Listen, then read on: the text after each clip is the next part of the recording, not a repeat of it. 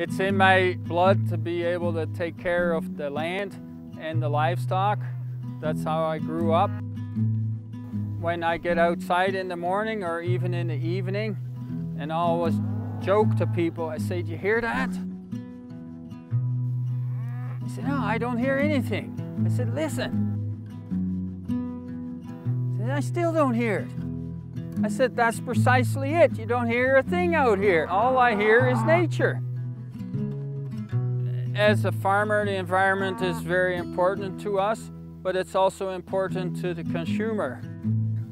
As we all know, climate change is here and it's getting more and more extreme. But if the farmer does his job properly, we can mitigate climate change. As a farmer, we earn our living from the land.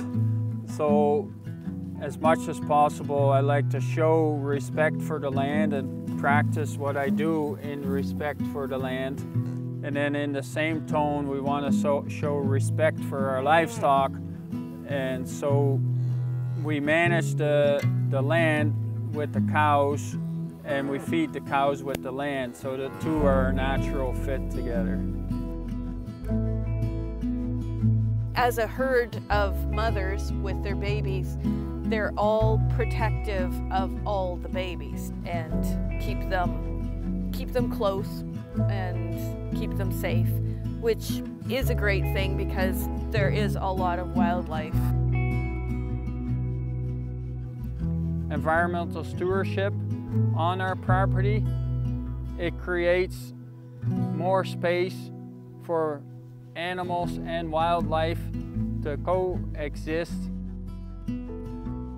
The mixture of as many species as possible that you can grow on the soil.